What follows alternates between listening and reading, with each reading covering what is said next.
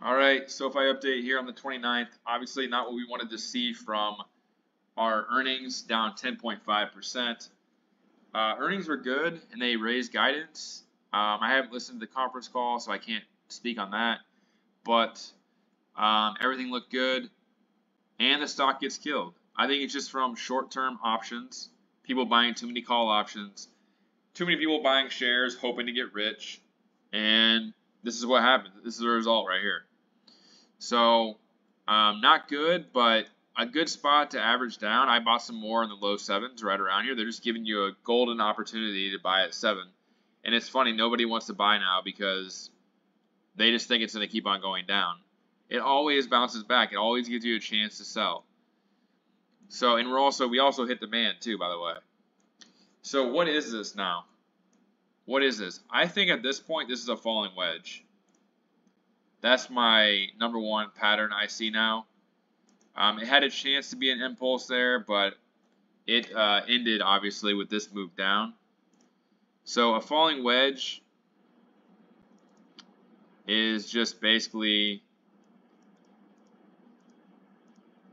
falling down lower and lower prices. What's interesting about this right here is we hit, on January 19th, we hit about 720. On March 19th, we hit 680-ish.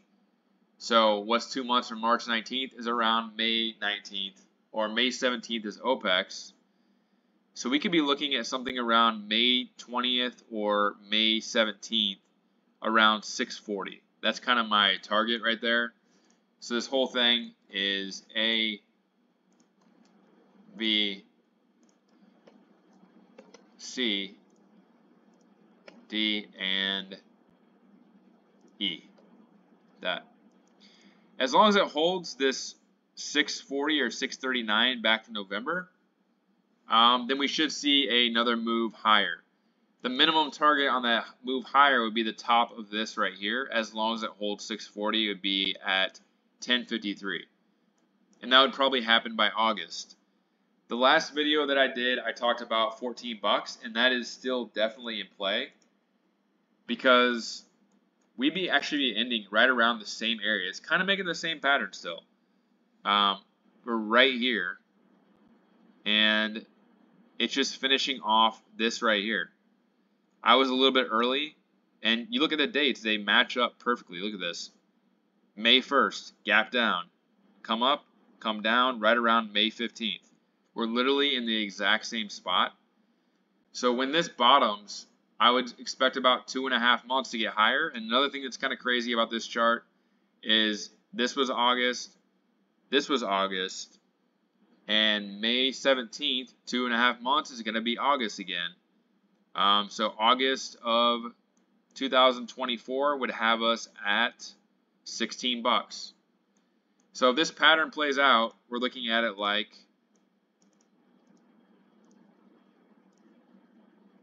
this is just ABC, and then this is a falling wedge B and C up here into August. So it's playing out. Actually, I jumped the gun a little bit in the last video. I was thinking that earnings would probably take us there, but you can see right here, this was the exact same date basically. April 28th, straight down. April 29th, straight down.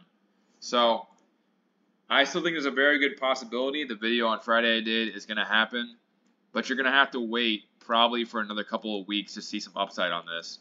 It's probably going to do an ABC move down like this, and then you're going to start seeing, you should see this after that. The minimum target, again, is the top of this, 1053. There's always the possibility, if this pattern doesn't work out, that you're looking at it like this as well. This would be my secondary pattern. And then this would just be A, B, C, like that for the B wave. And then you get an impulse down here, probably to 6 bucks. So everything's still good. It's on track. I jumped the gun a little bit in the last video, but as I showed you, we're like on the exact same spot. We're literally right here.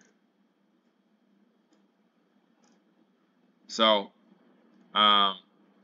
expect a little bit more downside over the next couple of weeks. potentially into 650.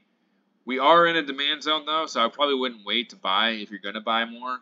I'd probably just average into it, and we'll see what happens. But I think after May 17th, you're going to have all the people that were trying to get short-term gain, their options are going to expire. They're never going to do that again. And then we can start running. When all the short-term people get out, we can start moving higher. And as you can see here, this took from May 15th to June 14th, it went up 150%. So you could be looking at a move that takes us to 14 in a month after May 17th. I'm not going to say it's for sure, but I'm just saying the pattern is showing what's going on. So that's pretty much it from this video. Let me know what you think about earnings. Do you think this is going to play out how I showed it? Impulse, falling wedge, and another impulse higher, probably to 14 to 16 bucks. People are losing hope, and that's kind of what I want to see, to be honest.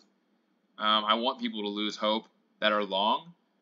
Not because I want them to lose money, but I want the stock sentiment to be in the right spot for them to spike it higher. So the people that actually hold through that get rewarded instead of this. So that's it for now.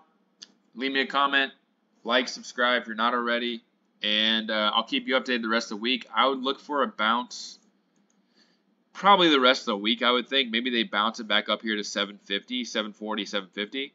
I haven't really looked at the smaller time frames though, so I don't know where we're at. It looks to me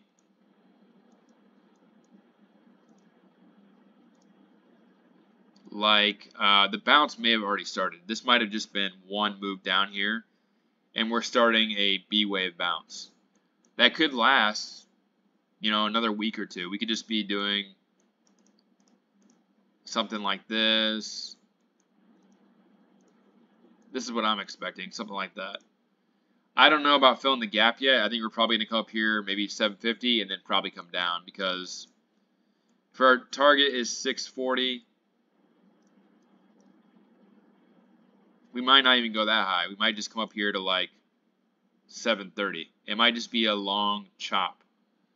So anyway, that's it for me. Leave me a comment, like, subscribe. I'll keep you updated the rest of the week. And average down if you get a chance.